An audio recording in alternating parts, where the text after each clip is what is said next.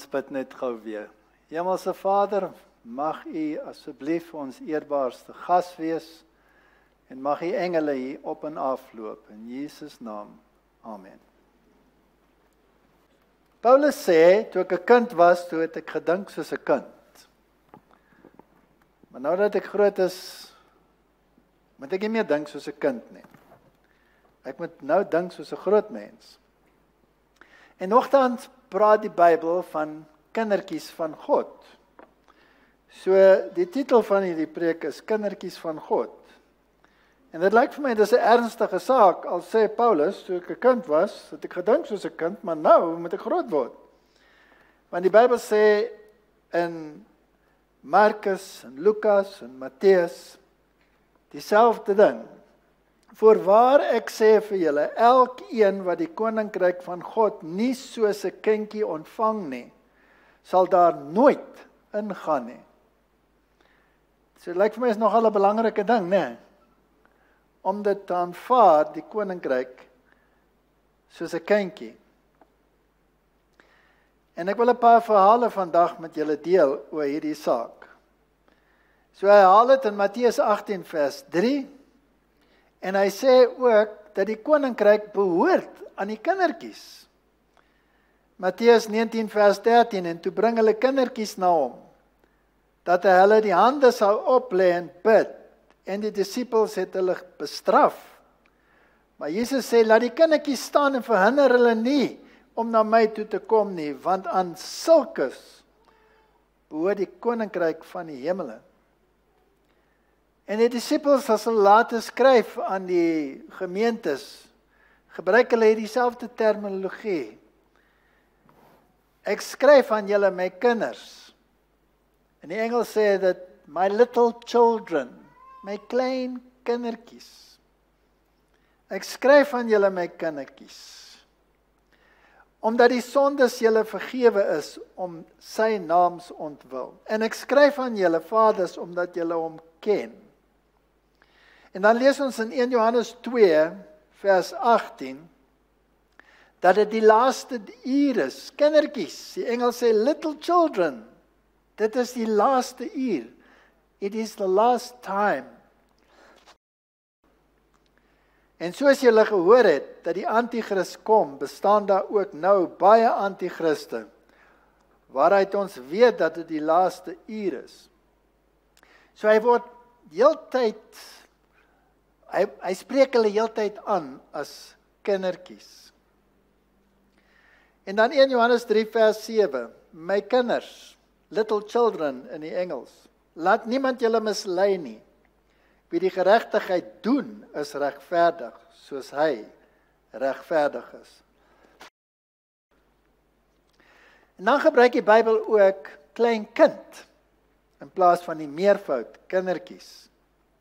En het sê in 1 Matteus 18 vers 4, elkeen dan wat homself verneder, soos hierdie kindjie, hy is die grootste in die koninkryk van die hemel.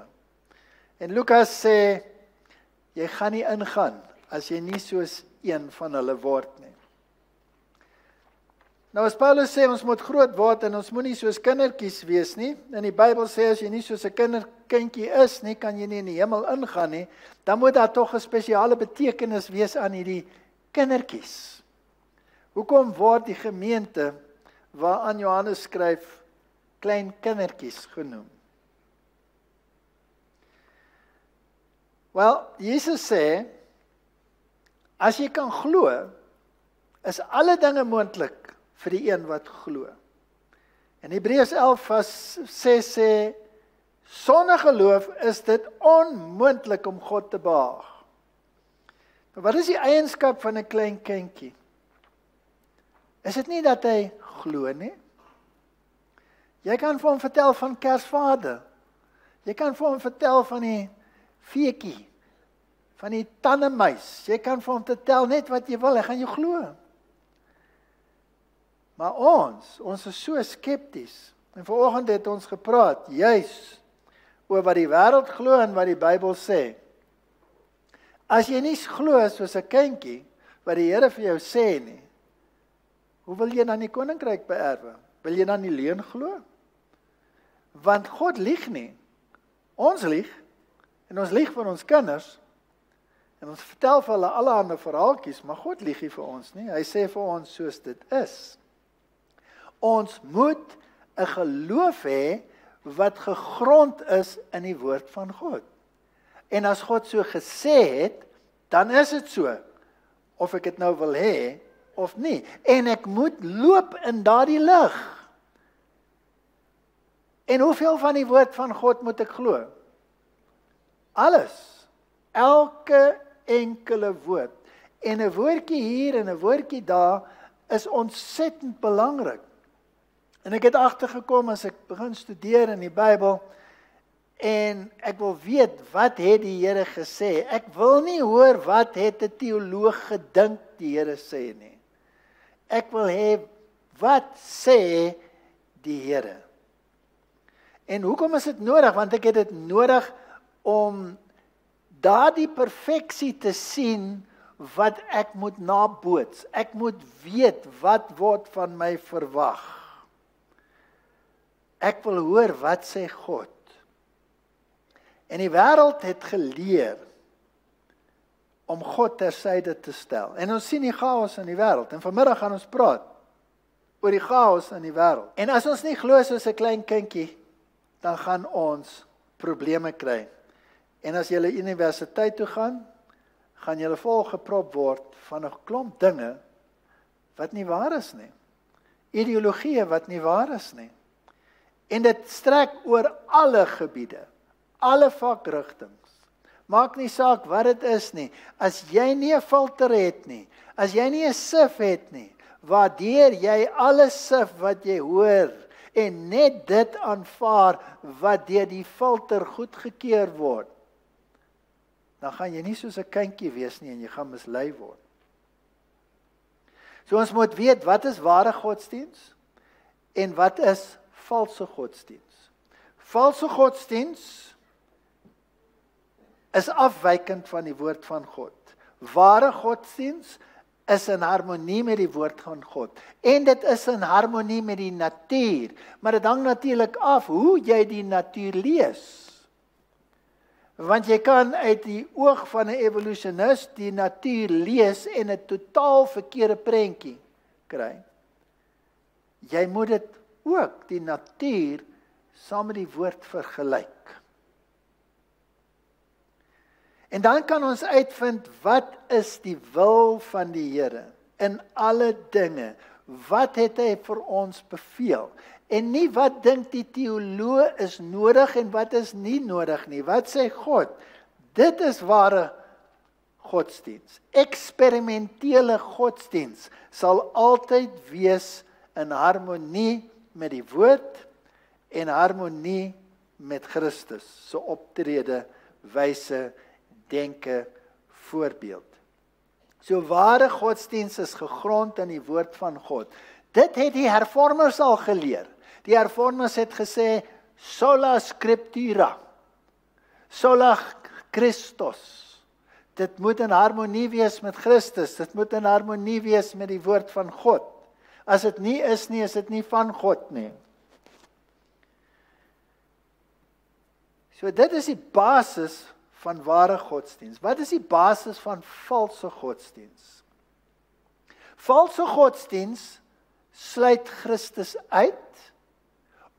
En valse godsdiens, as dit Christelik is, reduseer Christus tot op 'n vlak wat nie Bybels is nie. As Christus nie ten volle God is nie, as Thomas nie voor hom kan neerval en vir hom sê, my Here en my God, dan is dit 'n valse godsdiens. En is daar godsdienste wat Christus reduseer? Ja, hulle maak hom 'n geskape wese. En daardie tendens loop in die hele wêreld. Katolicisme het daarmee begin, deur te sê, hy's gegenereer. So valse godsdiens is 'n godsdiens wat Christus uitsluit, Christus reduseer, of nog erger en nog gevaarliker as dit, is 'n godsdiens wat waarheid en onwaarheid met mekaar meng. As jy die heidendom meng met die waarheid, dan het jy 'n mengsel wat dodelik is. 'n Inspuiting wat jy nie graag wil hê nie. En 'n ware godsdiens is ook altyd gekoppel aan die wil van God. Jy kan nie die wet skei van die wil van God nie. Na die wet en na die getuienis, as hulle nie volgens hierdie woord praat nie, is daar geen dageraad, nie eers 'n tikkie lig in hulle nie. En die kruis, as ons die kruis bespreek, dan sien ons in die kruis die genade van God, maar as ons die geregtigheid van God miskyk in die kruis, as ons dit verwyder uit daai vergelyking uit, dan het ons 'n halwe godsdiens. En 'n halwe godsdiens is 'n valse godsdiens. In die middeleeue het hulle 'n godsdiens van geregtigheid gepreek. As jy nie, dood is jy. Geregtigheid, geregtigheid, geregtigheid, maar hulle geregtigheid op hulle self toegepas en nie op Christus nie. Die kerk het bepaal wat reg en verkeerd is en jou gemartel en vermoor as jy nie daarmee in ooreenstemming was nie. So jy kan die geregtigheid van Christus, kan jy tot 'n vlak verhef, waar dit 'n valse godsdiens word, as dit nie gemeng word met die genade van Christus nie. En jy kan die genade van Christus ophef, sodat daar geen geregtigheid is nie, en dan het jy ook 'n valse godsdiens. Dit is absoluut noodsaaklik in die tyd waarin ons leef, dat ons soos kindertjies word. As God sê, jy mag nie dit, dat of die ander doen nie, en hy spreek dit self, en hy gaan en hy spreek dit van 'n bergtop af, en hy skryf dit in 'n kliptafel. Wie is ons dan om te sê, dis nie nodig nie. God is veranderlik. So, elke valse godsdiens het sy oorsprong in Satan. En dit is ons plig as 'n kerk om valse godsdiens te ontbloot. Valse godsdiens is legio, ek haal aan. Maar dit moet ontbloot word. Dit moet uitgewerp word uit die harte van die mense. Die mensdom moet weet wat waarheid is. En as daar nie prediking is nie, hoe sal hulle weet? As ons nie vir hulle sê wat waarheid is nie, hoe wil hulle onderskei? En daar is mos net 3 definisies van waarheid in die Bybel. Jesus is die weg, die waarheid en die lewe. Al sy gebooie is waarheid. Die wet is waarheid, dis een konsep. En die woord is waarheid. Daai 3. En as ons nie soos kindertjies word en daai 3 in ons lewens opneem nie en uitleef nie, dan leef ons 'n valse godsdiens. Daar's net 4 soorte godsdienste op hierdie aarde. Net 4. 1 is waarheid en 3 is valse godsdiens. Waar lees ons dit in die Bybel? Ons lees dit daar in die Bybel waar dit praat, in Openbaring 16 vers 13, en ek het uit die bek van die draak, en uit die bek van die dier, en uit die mond van die valse profeet, 3 onrein geeste soos paddas sien kom. Dis 3 valse godsdienste. Dis 'n draakgodsdiens, dis 'n diergodsdiens, en dis 'n valse profeet godsdiens. Nou 'n draakgodsdiens, met die draak is die Satan. En as ons dit studeer, en baie mense is vasgevang daarin, dan is dit basies okkultisme, spiritisme, waar jy direk met demonologie te doen het, manifestasies van demone. Dan het jy 'n draakgodsdiens. So die natuurgodsdienste van die wêreld is draakgodsdienste. En miljoene mense is in daai godsdienste vasgevang. En dan het jy die diergodsdiens. Elke geloof wat leer dat jou verlossing deur werke is 'n diergodsdiens. Want dis wat die dier leer. Jy word verlos deur jou werke. Dis die lese van Katolicisme. En dis die lese van groot godsdienstige organisasies op hierdie aarde. En dan het jy die valse profeet. Ek hou van die Afrikaanse vertaling van hierdie vers, want hy sê, ek het uit die bek van die draak en uit die bek van die dier, maar uit die mond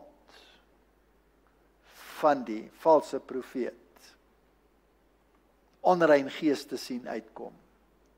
En die Duits sê dieselfde, rachen des drachen, rachen des tieres, mond des falschen profeten. So, as iets sagter omtrent die valse profeet, maar daar is ook 'n tragedie omtrent die valse profeet. En die gevaarlikste een, myns insiens, is die valse profeet. Want hy het waarheid, maar hy vermeng dit so 'n bietjie met draakgodsdiens en met diergodsdiens.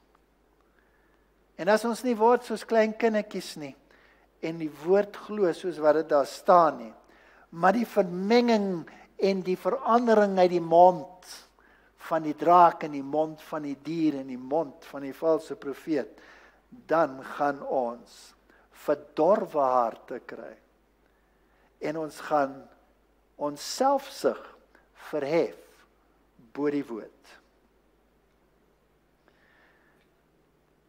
As jy die waarheid preek, dan gaan jy teen die populariteit van die wêreld. Jy gaan nie baie populêr wees nie. Want jy gaan reglynig teen die algemene denkerigting van die wêreld. Maar as jy waarheid preek en waarheid vind 'n plek in 'n mens se hart en waarheid strook met die woord, dan vind daar 'n totale verandering van wese plaas. 'n Godsdiens wat 'n lekker godsdiens is, wat nie 'n verandering in die hart teweegbring en 'n verandering in optrede, in denke, in leefwyse, is 'n valse godsdiens. Want die mens is gevalle. Hy is so ver gevalle, daar's 'n sitaat wat sê die bewys dat die mens so ver geval het, die bewys daarvoor is hoe moeilik dit is om weer daar te kom waar die Here jou wil hê. En ek glo elkeen van ons was daaronder. En wat 'n oorlog is dit nie. Nie net vir jouself nie, maar vir die vir wie jy lief is, jou kinders, jou kleinkinders, as jy hulle sien, en jy sien waarin hulle vasgevang het, en die leuns wat aan hulle vertel word, en die ideologieë wat in hulle koppe ingeprent word, en wat vandag in die wêreld gebeur, is die ergste wat ek het nog ooit in my lewe gesien het. Dit is werklik 'n tyd, soos wat dit nog nooit was nie. En die wêreld drink die wyn van Babylon.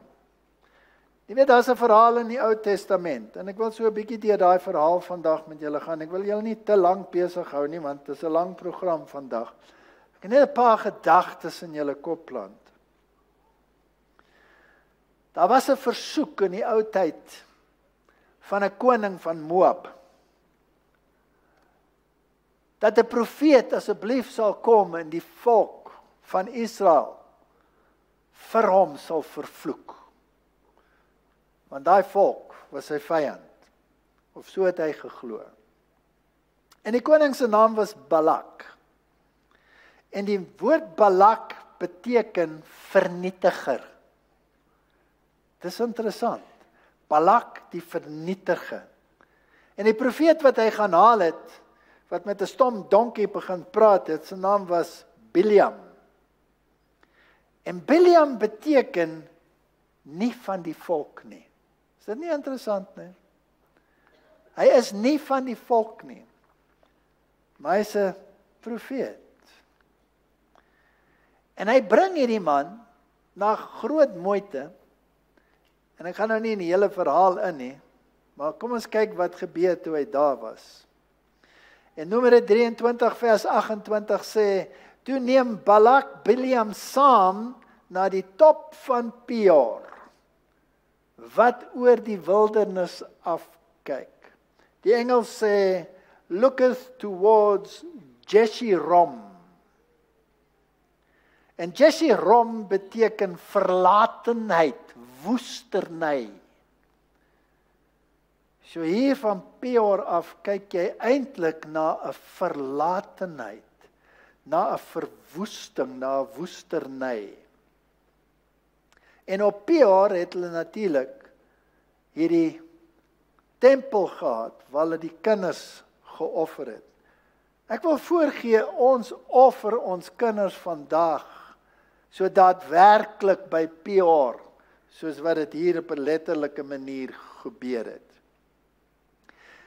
En dit is so dat Bileam, die profeet, wat eintlik 'n valse profeet is, basies deur God oorskadu word, sodat hy nie kan sê wat hy eintlik wil sê nie, want hy het 'n begeerte om geld te maak uit hierdie saak uit, en om roem en eer te kry, maar die Here gebruik hom as 'n lesboek vir ons.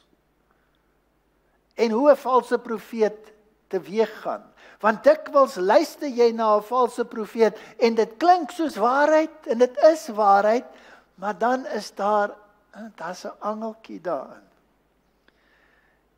En 3 keer probeer hy om die volk te vloek.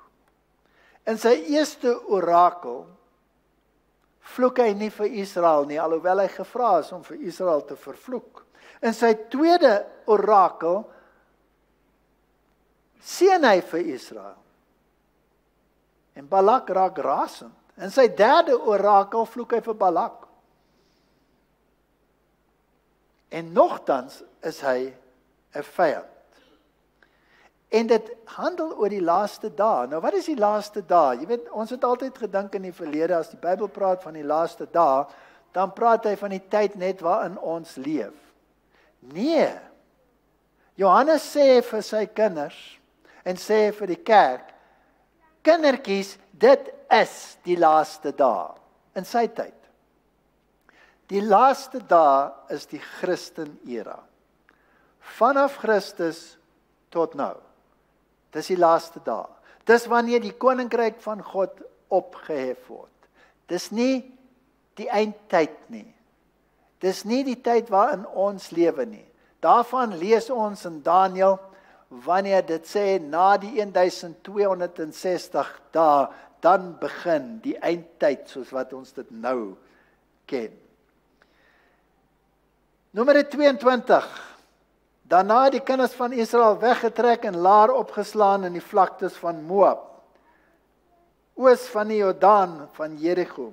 Toe Balak, die seun van Zippor, sien alles wat Israel die Amorite aangedoen het, het Moab baie bang geword vir die volk, want hulle was talryk en Moab het beangs geword vanweë die kinders van Israel.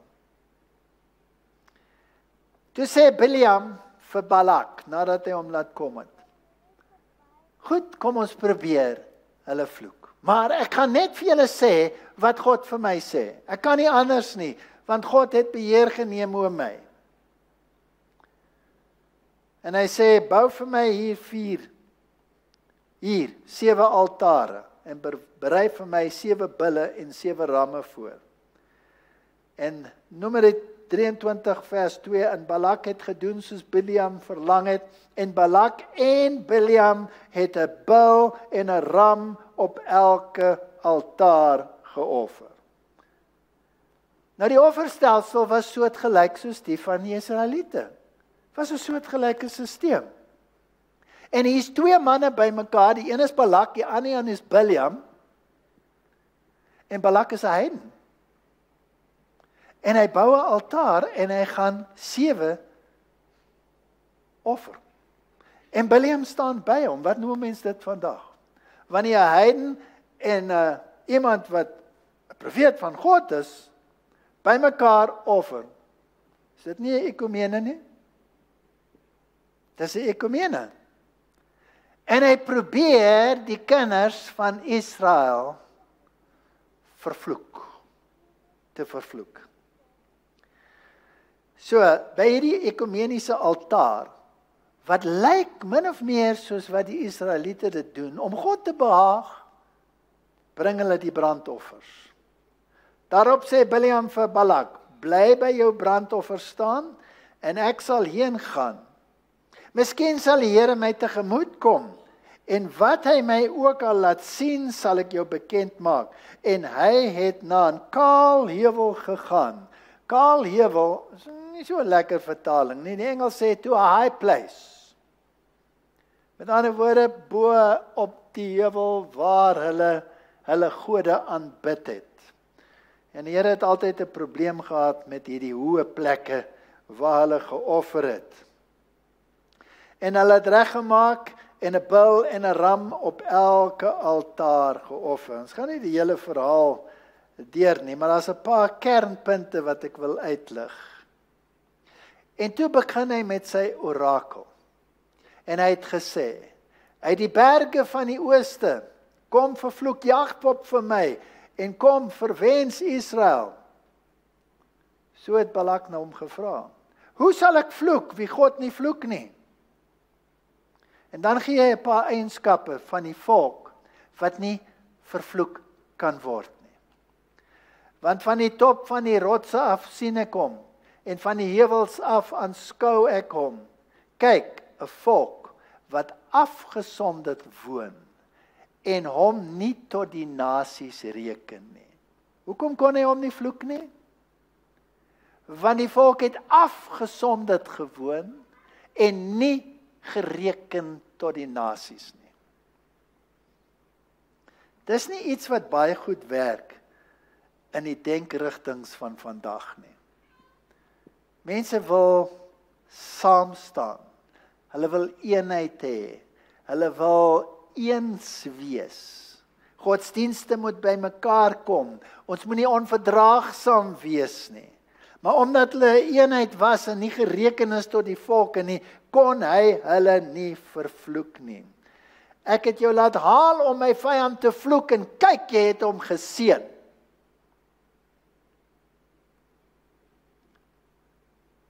Wat het Bileam eintlik gesien? Hy het die hele geskiedenis van die volk gesien. Van die begin tot die einde. Die Here het vir hom 'n visioen gegee, soos wat hy vir 'n ware profeet 'n visioen sal gee. Hy het die hele geskiedenis gesien, en hy het gesien, hierdie volk is afgesonde. Hy kan nie deurkom nie. Hy kan nie die versoek van Balak eintlik ondersteun nie. Nou, toe Balak dit gesien het, die Moabitiese koning, en hy het gesien dat dit wat hy wil hê nie eintlik werk nie. Eintlik moes Bileam gesê het, die Here het vir my gewys, ek kan hulle nie vloek nie. Ek is jammer, ek kan nie voortgaan met hierdie klugspil nie. Ai, maar die geldjies. Die geldjies. Ek wil tog net nog 'n keer probeer. Nou hierdie eerste keer toe hulle bymekaar was, hier was die heiden, en hier was iemand wat God verteenwoordig. En hulle staan by dieselfde altaar. Dis draakaanbidding. Direkte heidendom. Dis draakaanbidding. En die volk was nie beïnvloed daardeur nie. Hulle kon hom nie vloek nie. Toe sê hulle, kom ons probeer weer. Daarop sê Balak vir hom, kom tog met my na 'n ander plek. Kom ons probeer van 'n ander hoek af. Pas op vir die ander hoek. Die een het nie gewerk nie. Kom ons probeer van 'n ander hoek af. Miskien kan ons hulle kry. Kom ons probeer.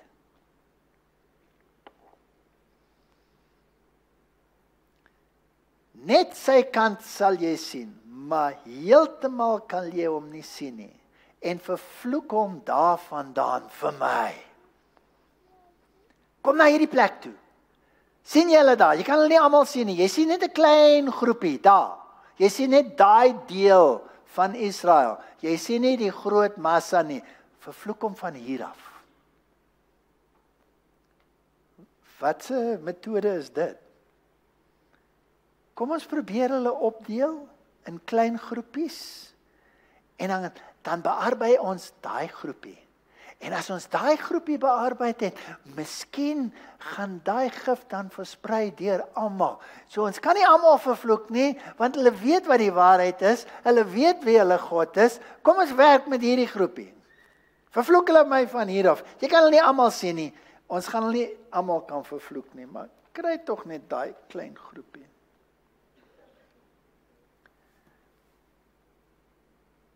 Die Bybel sê verder. En hy het gegaan en hy het weer die 7 altare opgesit en hulle het 'n bul en 'n ram op elke altaar geoffer. En toe sê Balak, bly hier staan by jou brandoffer en ek sal daar op 'n ontmoeting wag. Wat het by die eerste een gebeur? Hy het by hom gestaan by die altaar, né? Nou probeer hy 'n ander taktiek. Hy verwyder homself van Balak en hy gaan staan alleen daar aan 'n kant. Miskien sal die volk dan dink hy's nie eintlik saam met Balak nie, hulle kyk net na hom toe. Dis 'n baie fascinerende taktiek wat hulle hier gebruik. Terwyl hy daar staan, by sy brandoffer en die vorste van Moab by hom, en Balak sê vir hom, wat het die Here gespreek? So hier staan Balak, met sy vorste rondom hom, en Bileam het gegaan na 'n ander plek toe, en toe kom hy terug en sê, wat het hy nou gesê vir jou? Dink net 'n bietjie, wie is hier die koning in vandag se konteks, met al sy prinse rondom hom? En vra vir jouself, wie is dit? Wat het hy gesê? En terwyl hy daar staan by die brandoffer, staan op, Balak, en hoor, luister na my, ou seun van Zippor. Dis eintlik 'n klugspel, is dit nie? Wat maak hierdie man? Kom ek lees vir julle die Engels, want die Engels is meer akkuraat. Die Afrikaans sê, God is geen man dat hy sou lieg nie, of 'n mensekind dat dit hom sou berou nie. Hy sê verder, geen ongeregtigheid in Jakob en sien geen onheil in Israel, want die gejubel tot eer van die koning is by hom. Ek dink nie dis mooi vertaal nie. Die Engels sê, the shout of a king is amongst them.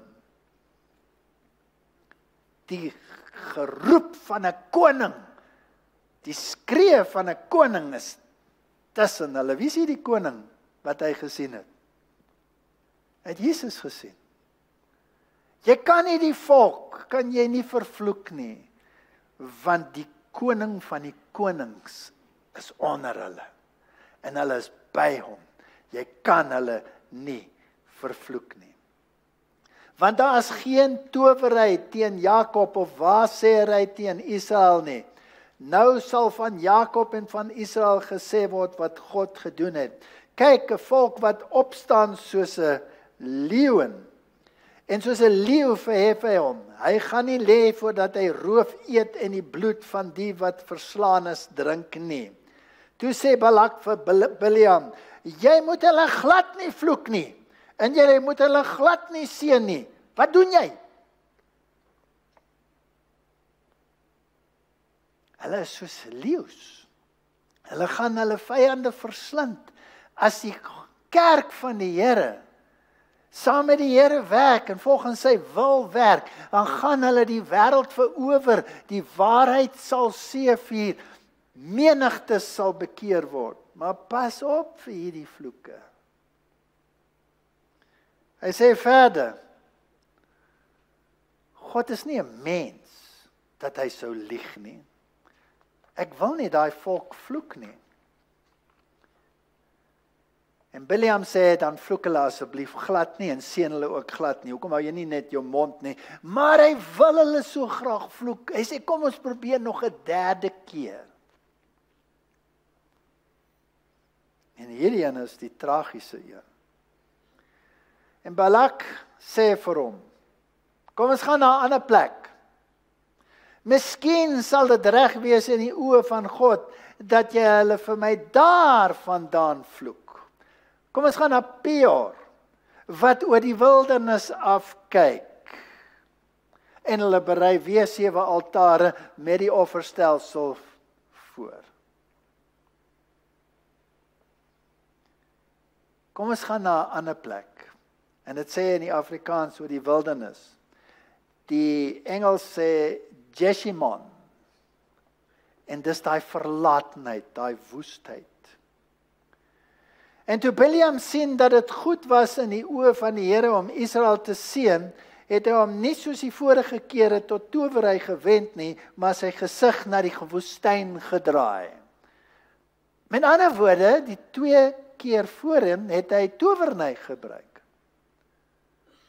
Wat het hy dan gedoen? Die eerste keer het hy saam met die koning en sy prinste geoffer en hy het towerny beoefen.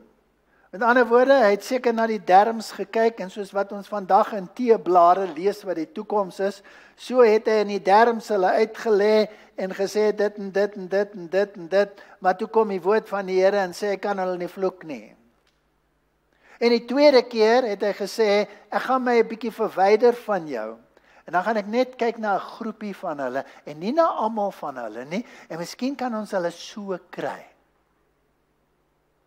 Maar hy het nog towerny gebruik. So hy draak en dier godsdiens met mekaar gemeng. En die derde keer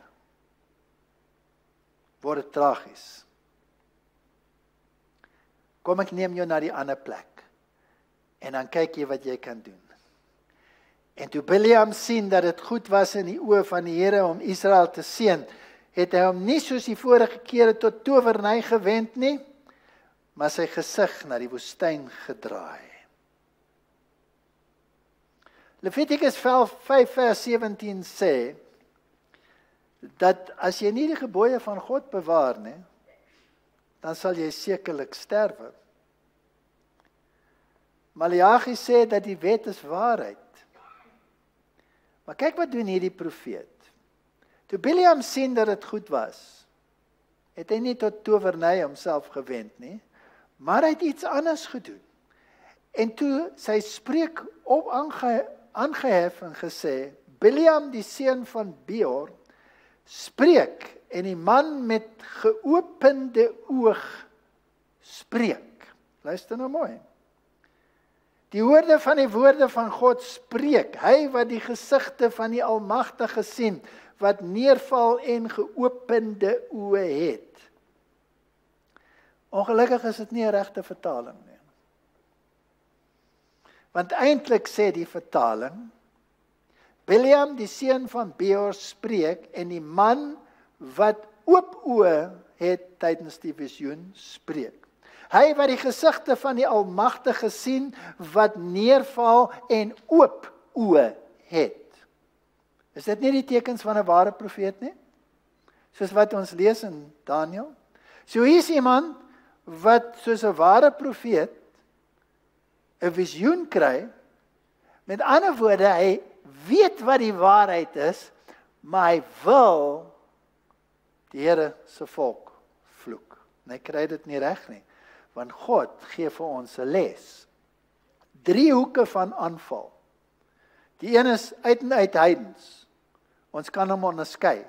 Die tweede een is bietjie anders en ons kan nog onderskei.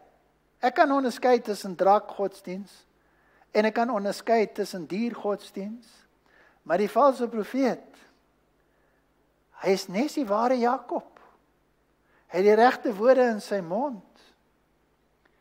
En hy sê, water vloei uit sy emmers, en sy saad is by waters, en hy laat sy koning hoër wees as Agag, en sy koninkryk hom verhef. Die koning wat daar is onder die volk van Israel, is groter as die koning van Agag, groter as die grootste koning van die Amalekiete. En dan sê die Bybel, iets oor die koning wat onder Israel is. En ek gaan vir julle die Engels lees, want die Afrikaans verander dit, en ek glo die Engels is reg, al glo die wêreld dit nie.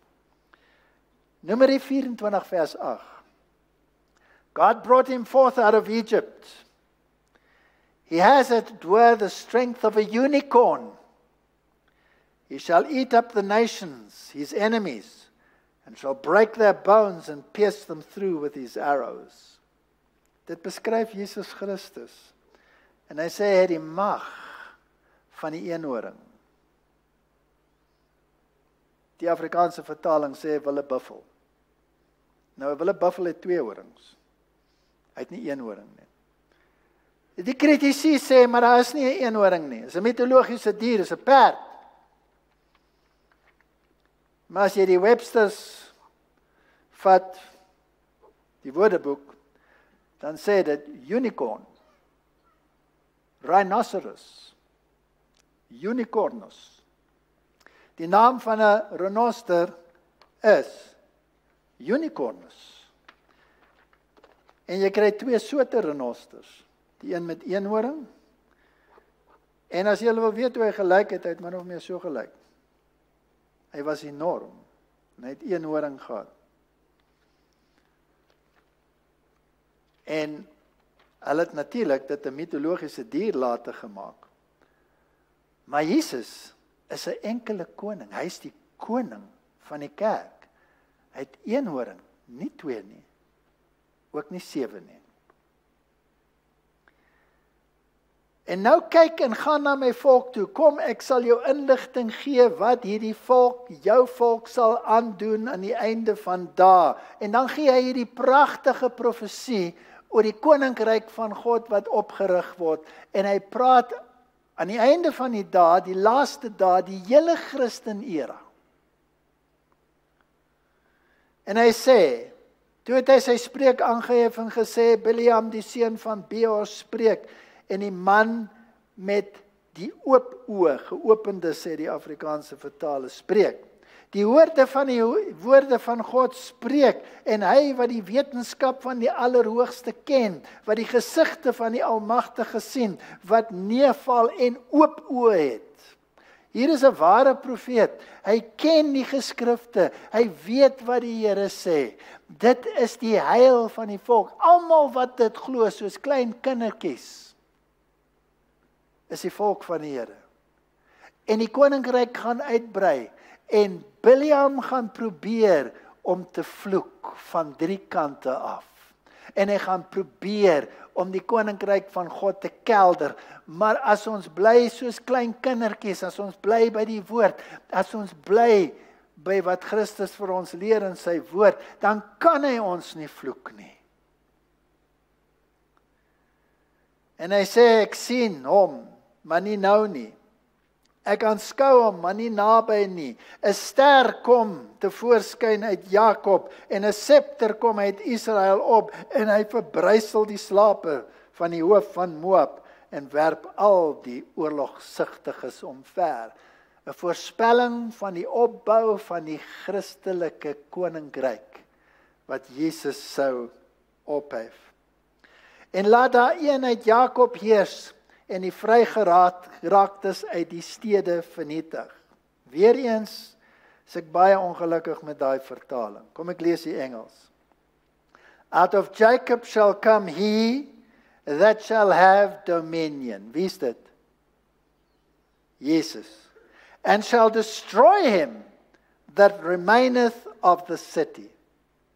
Nou is dit mooi.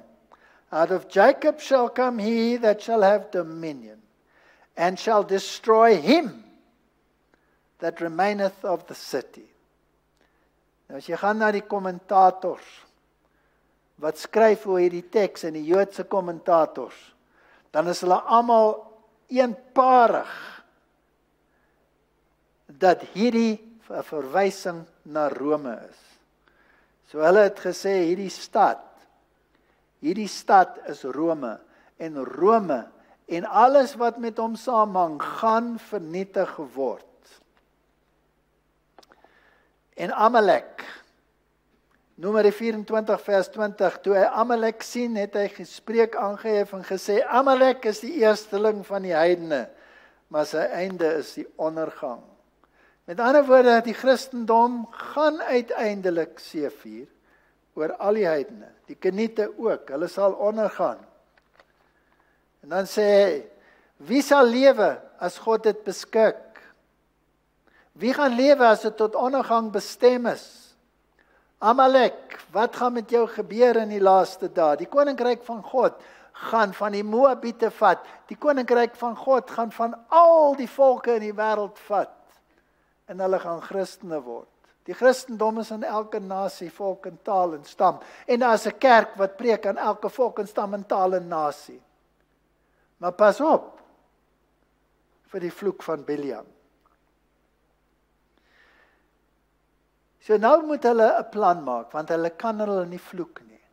Hulle kan hulle nie met die heidendom oortuig nie.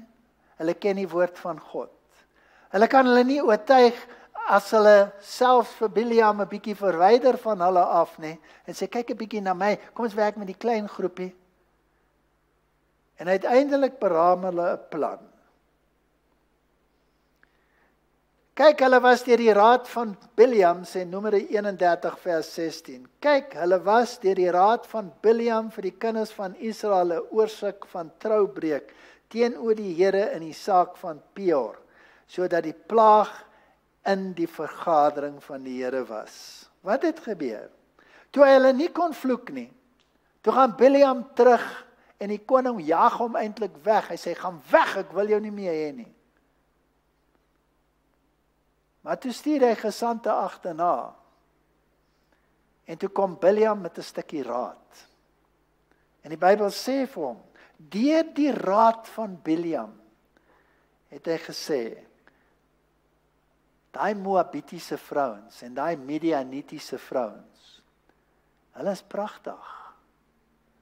Trek net 'n bietjie kort rokkies aan asseblief en gaan nooi hulle na 'n fees toe. En sê dit is 'n fees wat goedgekeur word deur die profeet Biliam. En nooi die volk van Israel, hulle sal nie almal kom nie, maar van hulle sal kom. En dan hou julle 'n magnifieke fees by Peor. En die Israeliete dink, Biliam, hy's 'n profeet. Hy sien die visioen, hy seën vir Israel, hy hou van die volk, hy het die eienskappe van 'n profeet, as hy in visioene is sy oë oop, al daardie dinge, kom ons gaan. Maar sy raad was, kort rokkies. Dit was die raad. Numeri 25, toe Israel in Sittim gebly het, het die volk begin hoereer met die dogters van die Moabiete. Die het die volk na die offers van hulle gode uitgenooi en die volk het geëet en hulle neergebuig voor hulle gode. So het Israel hom dan gekoppel aan Baal Peor. Nou 'n vrou in die Bybel is wat? Is 'n kerk. Nou wat 'n kerk? Gaan die Here se volk die maklikste verlei. Is dit die draakkerk? Miskien uit een hoek uit, miskien kan ons daai groepie bereik. Miskien geestelike formasie. Geestelike formasie is dier en draak filosofie. Kom ons kyk of ons 'n paar van hulle daarmee kan omverwerp. Maar wat as ons hulle intrek in die ekumene in? Kom ons gaan offer saam. As hulle geoffer het, aan wie het hulle geoffer? Wat sê die Bybel? Aan wie is die offers van die heidene gebring? Aan demone. Dis wat die Bybel sê, hulle het geoffer aan demone.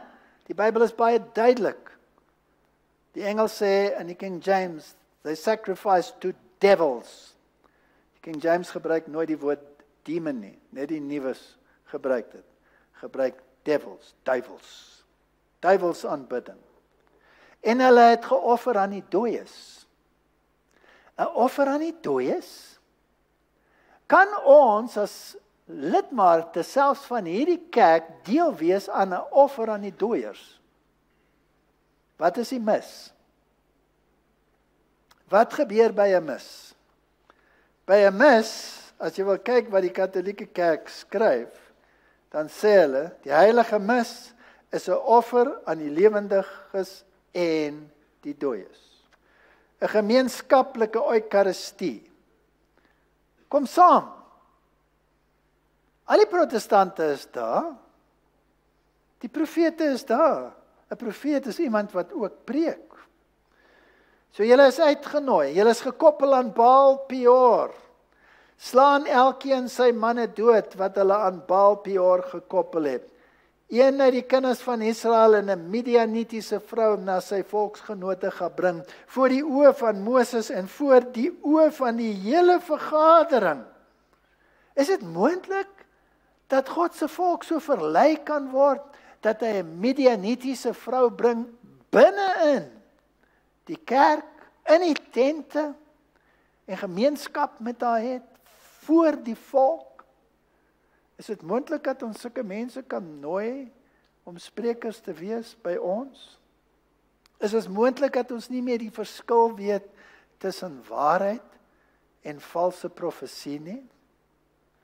As hulle nie volgens die wet praat nie, as hulle nie volgens die getuienis praat nie, het hulle geen dageraad nie. As ons nie word soos klein kindertjies wat elke woord van God glo nie, dan gaan ons val in hierdie lokval. Miskien nie almal nie, miskien net daai groepie, ek sien nie die hoekie. Maar as daar een vrot appel is, miskien kan die hele spul vrot word. Een uit die kinders van Israel bring 'n Midianitiese vrou. En Phinehas gaan en hy steek 'n spies dwars deur al twee van hulle. Die enigste oplossing om Israel te verlos is 'n spies deur al twee. Want ons moet 'n volk wees afgesonder. Nou as ons net na die name kyk, dan raak dit so interessant. Want as ons lees hier wat gebeur het, en ons weet dat Phinehas al twee met 'n spies doodgesteek het, en ons lees in vers 14, en die naam van die Israelitiese man wat verslaan is, wat saam met die Midianitiese vrou verslaan is, was Simri, die seun van Salu, owerste van die familie van die Simeoniete. So hy kom uit die stam Simeon. En sy naam was Simri. Wat beteken Simri? Wat is die betekenis van die naam Simri? Simri is musiek, musikaal. En die vrou met wie hy was, die naam van die Midianitiese vrou wat verslaan is, Numeri 25 vers 15, was Cosbi, die dogter van Soer. Hy was stamhoof van 'n familie van Midian. Dis 'n groot kop. Hy was sy dogter. En dit beteken bedrieër, 'n leenaar, 'n weggly. Is dit nie fascinerend nie? So hoe kan ons die volk van die Here bereik? Kom ons gebruik musiek. Kom ons gebruik musiek as 'n manier om hulle by te kom. Ons gebruik musiek en ons lieg vir hulle. En ons sorg dat hulle afgly, weg van hulle. Maar die antwoord van die Here lees ons in Numeri 31 vers 2. Neem wraak vir die kinders van Israel op die Midianiete. En uiteindelik kom dit tot 'n oorlog. En ons moet tipologies dink. En hulle het oorlog toegetrek teen Midian, soos die Here Moses beveel het, en al die manlike persone gedood. En hulle het die koning van Midian gedood, by die wat hulle verslaan het. En dan vertel hulle al die dinge. Ook het hulle Biliam, die seun van Beor, met die swaard gedood. Maar die kinders van Israel het die vroue van Midianiete en hulle kinders as gevangenes weggevoer. En Moses was smoor kwaad, en Moses het gesê, hoekom het julle die vroue gespaar? Dis die vrouens wat julle mislei het. Wat is 'n vrou in ons tyd? Bybels? Kerke. Pas op dat julle nie mislei word deur die kerke nie. Pas op dat julle nie vasgevang word in 'n draakgodsdiens nie, of aspekte daarvan.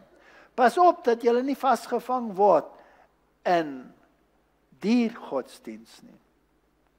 Pas op dat jy nie dink dat die Abrahams godsdienste een is nie. Want al drie verwerp Christus as God. Islam verwerp Christus as God. Katolicisme verwerp hom as God, as verlosser. Hulle glo nie in die versoening nie. Hy het nie vir jou gesterf nie, en hy is gegenereer uit die Vader uit, hy is 'n geskape wese. Kan ek gemeenskap hê met hulle? Kan ek by dieselfde altaar gaan offer? Kan ek offer aan die dooies en deelneem aan 'n ekumeniese mis? Die uiteinde is 'n verwoesting van alle valse godsdienste. En die duiwel wat hulle verlei het, is in die poel van vuur en swavel gewerp, waar die dier en die valse profeet is. Al drie, die draak, die dier, die valse profeet, gaan uiteindelik vernietig word. En die roepstem is, kom uit my volk. Moenie verstrengel raak in 'n godsdiens wat op gevoel gebaseer is nie. Ons enigste hoop is 'n godsdiens wat op die woord gebaseer is. Ek lees nou die dag weer die boek Table Talk van Martin Luther. En ek staan verstom terwyl ek daar lees wat hulle geglo het, die Lutherane. Ek is nou die dag, het ek die storie vertel al by begrafnis van 'n tannie van my. En ek is mos deel van die sektes. En die Lutheraanse predikant is daar. En hulle stel my voor as een van die sektes. En hy voel basies so 'n bietjie verplig om met my te kom gesels. En hy kom sit langs my en gesels met my. En hy sê vir my, wat glo julle nou eintlik? Ek sê vir hom, ek is 'n Lutheraan. Want hy is mos die predikant van die Lutherane. Ek sê vir hom, ek is 'n Lutheraan. Hy sê, wat? Ek dink jy is 'n Adventis. Ek sê, ja, maar ek is 'n Lutheraan. Hy sê, hoekom is jy 'n Lutheraan? Ek sê, want ek glo wat Luther glo. O. Ek sê vir hom, glo jy wat Luther sê? Hy sê, ja, ek is 'n Lutheraan. Ek sê vir hom, wat het Luther geleer oor die toestand van die dode? Luther het geleer dat as jy dood is, slaap jy. En jy wag tot die opstanding. En dit gebeur op die laaste dag by die wederkoms van Christus. Julle glo dit, nie? Ek glo dit. En so gaan ek deur 'n klomp goedjies daar met hom. Sy mond het oopgehang. Ek sê vir hom, ek is 'n Lutheraan. Maar hy kom ter die gevolgtrekking, jy is nie meer 'n Lutheraan nie. Want jy glo nie wat Luther geglo het nie. Kan julle sien hoe maklik dit is? Hoe maklik dit is om weg te gly. Luther het geleer, die woord is die maatstaf. Christus is die maatstaf. Hy het gesê, as dit ooit gebeur, dat ons terugkeer na Rome toe, wat 'n katastrofe sal dit nie wees nie. Maar ek vrees, dat as die Here nie kom binne 100 jaar van my dood nie, gaan dit gebeur. Dit het 500 jaar gevat, maar hulle is terug. Is dit nie 'n tragedie nie? Hulle vier die gemeenskaplike mis. En die ondervoorsitter in Europa van die Ekumeniese Raad is 'n Adventis. Dit is 'n tragiese verhaal. Pas op vir Balpior. Pas op vir daai vloek om te meng met die Midianiete, om te meng met die Moabite, 'n volk alleen, gebaseer op die woord, na die wet, na die getuienis. Hier is hulle wat die gebooie van God bewaar en die geloof in Jesus Christus. Hier is hulle wat die gebooie van God bewaar en die gees van profesie het, die getuienis van Jesus. Maar julle is 'n uitverkore geslag, 'n koninklike priesterdom, 'n heilige volk, 'n volk as eiendom verkry, om te verkondig die deugde van hom, wat julle uit die duisternis geroep het, tot sy wonderlike lig. Ons hoef nie te kyk na alles wat verkeerd is in hierdie kerk nie.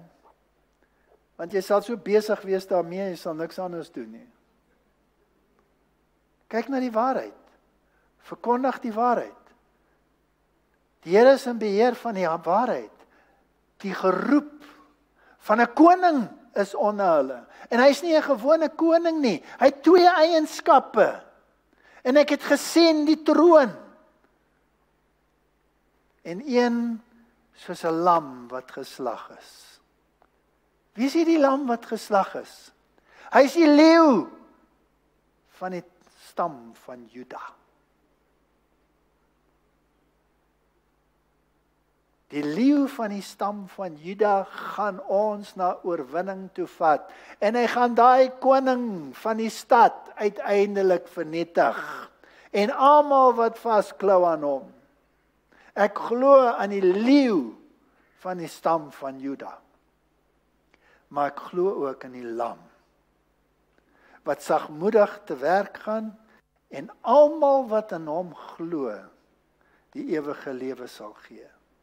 Mag die Here ons die moed gee om te staan vir wat waarheid is. Mag die Here vir ons die krag gee om die waarheid te verkondig, al is dit onpopulêr. En vergeet van Biljam. Wat was die uiteinde van Biljam? Hy het gesterf in die vernietiging. Hy het gesterf. En almal wat aan hom klou sal ook saam met hom sterf. Ons het 'n waarheid.